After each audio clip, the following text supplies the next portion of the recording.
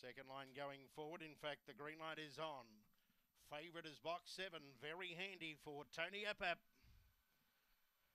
Racing, very handy, got squeezed up at the start. Well away, Danger Zone to lead over Apache Malt. Down the outside, Royal Warren.